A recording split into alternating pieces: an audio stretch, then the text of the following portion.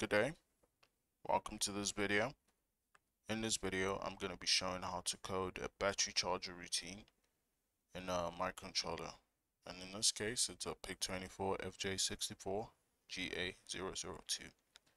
And I would also like to say that the more advanced microcontrollers that this could be done on, this could be coded on. The major purpose of this video is just to show the routine, how you'd go about coding it for a PIC microcontroller.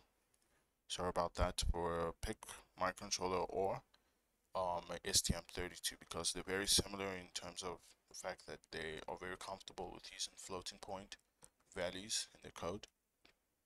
And also Texas Instrument, some types of Texas Instrument microcontrollers anyway. So I'm just gonna dive straight into the code. So in terms of a battery charger, there's certain things to take into account, right? One has to take into account that there are three states. There are three charge states: the bulk state, the absorption, and the float state.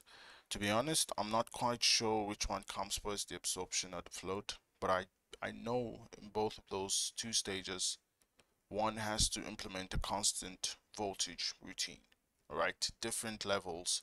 I guess the float is the final state, or I'm not so sure, but I know for absorption and float there are two different voltage levels that are used there, so that's constant voltage, and for the bulk it's a constant current. So in terms of battery chargers have to implement constant current and constant voltage, but not at the same time obviously, but at different periods of time based on the charge of the battery. And also the batteries usually have a certain charge voltage that should not be exceeded, right? And so that's in essence what is being used in this particular routine, those taking those things into account. So I'm just gonna dive straight into it. So this is a PID control stage here. I'm gonna link a document to the basically explains how you get to this form of PI controller. This form, it's a velocity form PI controller. Basically this right here, it's a velocity form, and that's what this is. And there are two types, two forms of PI controller: is the position and the velocity form. But I find the velocity form is very useful. Is works much better in power electronics applications. In terms of DC motor drives, position form works. Not DC motor drives. Yes, DC motor speed control. Position form works better in those aspects, but for this, I find velocity form to work much better. For me anyway. And anyway, so that's what this is. So the error is stored in an array, and the PI controller output, the current step out, control step output is stored in an M array, and the error is stored in an E array. And well, this disadvantage of the velocity form is you sort of have to keep track of two errors back. So that's what these three things are for. Is essentially the previous error is equals to the current error, previous error is equals to the previous error. So that's what these three lines are doing. And this is the current error, 0. The current voltage error, which is V charge minus V actual, and then this is the PI controller step. There isn't really much I could say about that. The document sort of explains how they arrived to this. It's strictly mathematical. This is essentially just copy and paste from the mathematical form straight into the digital form. The one thing that we have to like sort of tune is the other coefficients essentially, which I'll show general thumbs up rule in a second. And this aspect here is basically just limiting the duty cycle, right? And the way this operates, the control max, the max duty cycle is 0. Is on a scale of 1. So the maximum I believe is 0.8, which is 80%, and the minimum is 0.0, which is 0%. And it's all scaled, right? So this is OC1RS, so it's all scaled in the end. So max duty for this particular microcontroller For switching frequency of 100 kilohertz, the microcontroller max duty is 159.0, so that's scaled. As you can imagine, if this was 0.8, that would represent 80% duty cycle. You sort of have to scale that to what the microcontroller has. Represents 100% duty cycle width, which will be here. And the max duty, which is specified above, it's defined 159.0. And yeah, that's that for the voltage control. But one thing to take note of as well is the V charge. As you'd notice, the V charge is not explicitly specified. So the V charge is actually, in this particular code, this particular example, the V charge is specified by another control loop, which is the outer loop, which is for the current. So this particular here, this right here is specified. So assuming we're in the bulk state of the charger, you would specify this I charge. Let's say you specify that to be, I don't know, 6 amps. You'd specify that, and then it will do another PI controller routine as just the same as the voltage. It's just now it's I. We're using an I array instead. Using an I array, and also limiting the value to be 1. This value, the maximum, should always be 1, because that's how it works based that way. And then after that, it's multiplied by the V charge max to sort of scale it as it was scaled here, right? Only that this time the V charge max is actually the max voltage that we actually want to charge it, right? So you don't want to exceed this particular voltage. So in this case, I think I set it up to be 30, right? But in reality, if you're charging a 24-volt battery, it will be lower than that. But in this case, just for the sake of this example, I'm just assuming the V charge max is 30. So the V charge max there is 30, right? So if the maximum value of this variable is 1, then the V charge will never go above 30. It will always be, the maximum V charge set point will always be 30. So intrinsically, right, with this, you basically have something that just limits already your charge voltage, and you never exceed that particular voltage for your battery, like while charging your battery in this case. And this is actually sort of opposite to average current mode control, how you go about that, because for average current mode control, the outer loop is the voltage loop and the inner one is the current loop. Whilst in this case, the outer one is the voltage. No, sorry, the outer is the current and the inner is the voltage. Yeah, and I've actually tested this on a physical system. I can certify that this does not give funny results. It actually gives favorable results. So that's the case. So that's essentially is it, and everything else is just to ensure that everything works properly. Because so this right here, the current I loop count, it just increments itself, and then it's basically 20 times less fast than the voltage loop. So the voltage loop happens every 130 microseconds. Yeah, you can increase that speed if you can reduce that if you want by increasing the time. Obviously, maybe that's too much in your various applications. And so this is 20. So once it equals to 20, it will actually execute this loop, but first it will zero out that variable, so the I loop count will become 0, and that's what that is. Yeah. So that essentially is it. And oh, sorry, before I forget, also one has to consider the battery charging, right? So this is actually quite important. So this is, I'll just zoom into that. So the battery units most of the time are usually in amp hours, right? Or if it's in milliamp hours, you can easily convert that to amp hours by divided by 1,000, and then you get it in amp hours. So the current is calculated via sampling, right? So on each interrupt, the current reading is taken, and the interrupt in this case occurs every 150 microseconds. I think I said 130, it's actually 150. So it happens here every 150 microseconds. So hence the unit of charge reading is amp per microsecond, right? So it's not going to be, let me just, how's that? Don't say, right? So imagine this is the charge curve, right? I don't know. This is how it's charging. Okay, this doesn't make sense. Let's go there.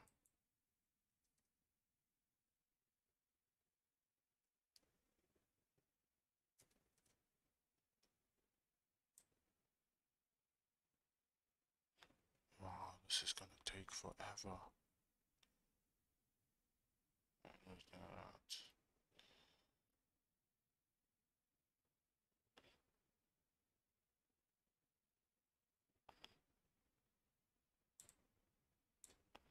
Alright, so let's say this is the charge curve,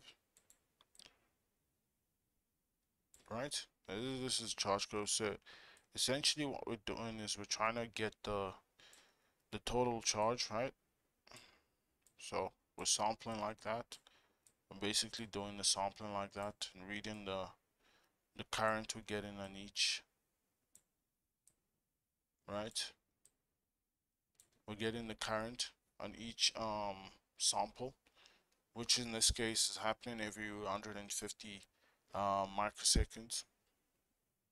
So once we get that, this is the unit of the current that we get. So it's let's say the current that we read after, so we're starting at time 0.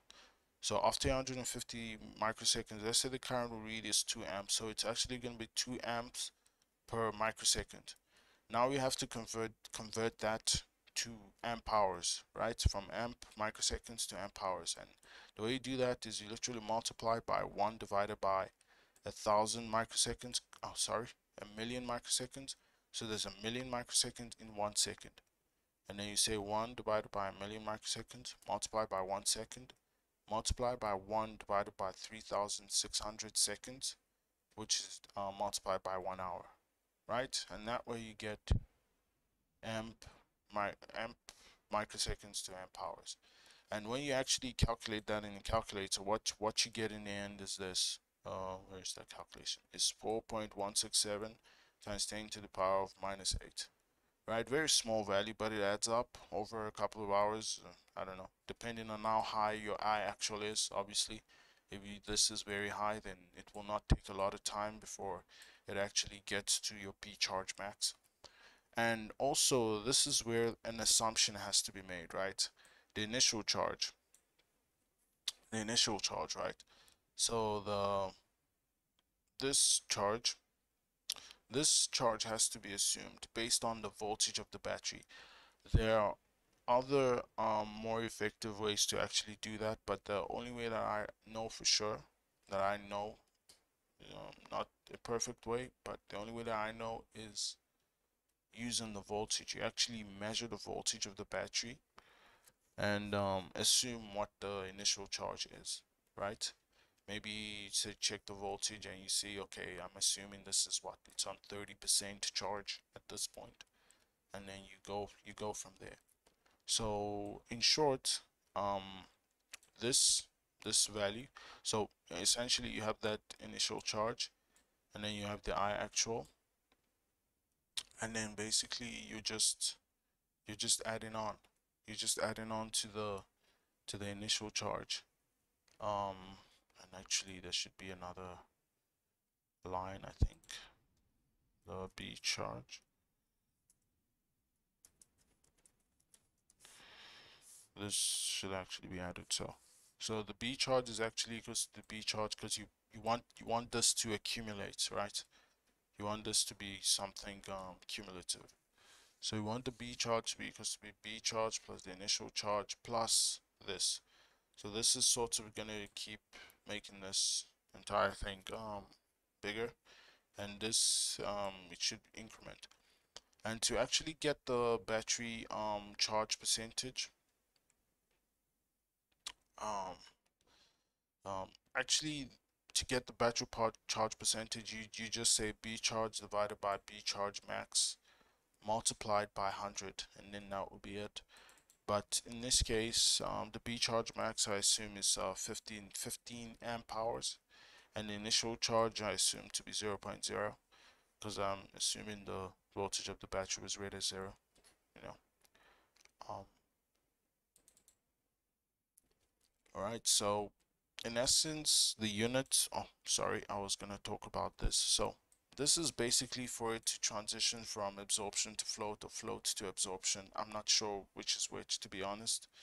I know, disappointing, but it's basically this should transition from one of those states to the other because it's a different voltage level, right? So here the actual V charge max is 30 at this point, so usually you want to increase that so it will be like 30 31.0, right? So assuming that the charge the current B charge is greater than 0.85 times the B charge max. So this is the if statement. If it's greater than that, then we can transition to the next charge state, which is another voltage, a higher voltage. So the V charge max will not be 30.0 anymore. It will become 31 at this point. This is how that makes sense. So first you have constant current, and then you have two stages of constant voltage, right? You have two stages of constant voltages, but how do you transition from one state of constant voltage to the other state? You basically do that by, after it's gotten to a certain level of charge, is what this example is using anyway. Once it gets past a certain level of charge, then it can transition to the next voltage, next level of constant voltage, which is what this entails. And you cannot do that if you don't know the B charge. And the B charge, the battery charge at this point, in amp hours, is calculated using this. So the B charge equals the B charge plus the initial charge, what the battery had in the beginning, and the this is what's gonna keep making it get bigger. Basically, the I actual. What we actually sensed, what is actually sensed, the I actual multiplied by that. And the way you get this value here is basically this. Oh, let me just zoom it in. So you basically just say amp hour. So in this particular example, the interrupt occurs every 150 microseconds, so it's actually 150 divided by, okay, do that divided by, oh, shucks, let me just say multiply, oh, come on, multiplied by 1 divided by,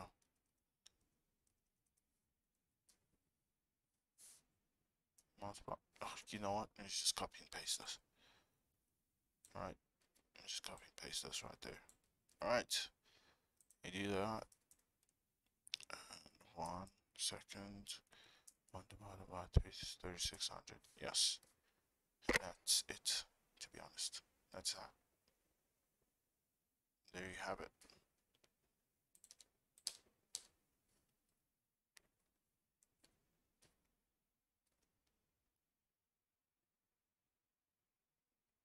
Yeah, and that's it.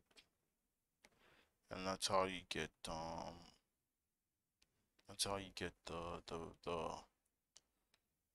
the charge, the cumulative charge, I guess. And that's how you calculate that. I guess the name they call this is Coulomb counting. If I'm wrong, please do correct me. But I'm guessing that's what this is Coulomb counting. Counting the charge, I guess. And yeah, that's about it. And also for the sensors, which are quite important, this part is calculated. So this is the big resistor for a voltage divider, small resistor divided by small resistor, and that's how we obtain this. And the 5.0 here represents the VREF. Sometimes it's 3.3, and the 1023 represent 2 to the power 10 minus 1, or 2 to the power 12 minus 1 in the case of a 12-bit converter, in which case this would be 4095. And in this case, for the current, 20 amp current sensor is used, which is 100 millivolts per amps, and why this is 0.1, and there's an offset of 2.5, and basically this is done to save time, essentially, so we don't spend a lot of time just calculating this as such. And that's what that is. That's essentially it for a battery charger. And initializing V charge max, V actual, I charge, I actual, and the loop count obviously, and the charging variables, and the current, and the error arrays for the PI controllers. So that's one thing to note. Yeah, that's about it really. And also, before I forget, tuning. I guess the tuning rules for, don't want to forget these. So you just follow these tuning rules. For that, you always want to start low. Obviously, I've taken the liberty to sort of increase the KP and the KI for these. I've increased them maximized them. But for the inner loop, you want to be sort of careful with it. As here, you always want to start with these. You want to start slow, slow, slow, and ramp your way up, following this rule, 3.5 times KI, etc. And that's how you do it. And this is actually not necessary, max voltage. And let's do that. And now to simulate. So basically, I set up the charging to be 6.5 at first, so now it's just going to change it to 5.5. Let's do that.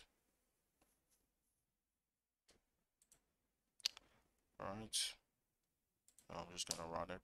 Obviously, in an actual battery charger, you'll probably need like a protection relay here and a spot here, and yeah. And you'd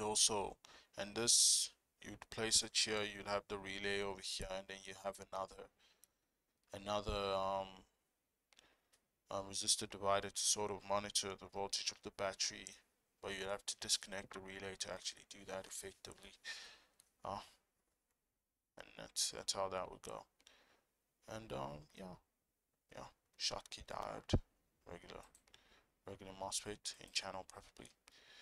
Right, so you just zoom in. Obviously, it's not super, as you can see, it fluctuates quite a bit, but obviously you can get better results with a higher resolution microcontroller.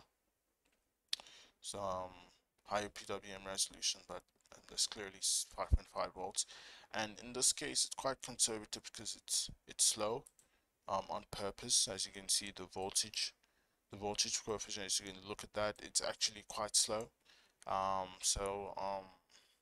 Yeah, that's why it's slow to the set point. But anyway, that's it for this particular code. Well, this is not necessary. Yeah. And as for the MCC part, if you're looking to implement this in this particular microcontroller, this is what the MCC should look like. The ADC auto sampling AN0, AN1, OC1 uses timer 2, timer 1. The loop is 150 microseconds. Keep in mind, if you're gonna use a loop this fast, you should probably make sure your sensors are in immaculate condition. Basically what that means is you at least have some sort of filter here, capacitor there, 10 nanofarads preferably, or 100 nanofarads, and that your current sensor is placed properly. Sorry about that. And that your current sensor is placed properly and not placed weirdly, such that there's like a lot of noise on the output there. And yeah, and the timer 2, 10 microseconds, which is equivalent to 100 kilohertz, and a UART is strictly for testing purposes. It's not required, actually. And yeah, so this is how you implement the battery charger. And if you wanna see how you can implement this with like a solar charge controller, this another video for that. Um, yeah, so that's about it. The things to keep in mind is essentially this PI controller, the voltage, and the V charge. This is the real the main part. This V charge changes based on the bulk stage and the absorption and the flow. The V charge changes, right? And the V charge essentially for the bulk state, it acts more like a limiting feature, voltage limiting, and to ensure it's more like over voltage protection in a way, but it's more intrinsic. Whilst you still have a constant current anyway. So that's that.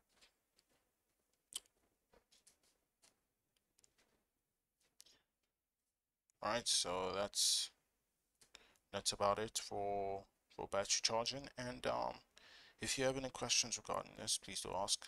Um, if I know the answer, I'll probably answer. Yeah. All right. All the best in your various applications of this if you're gonna use it. All right. Cheers. Bye bye. Thanks for watching.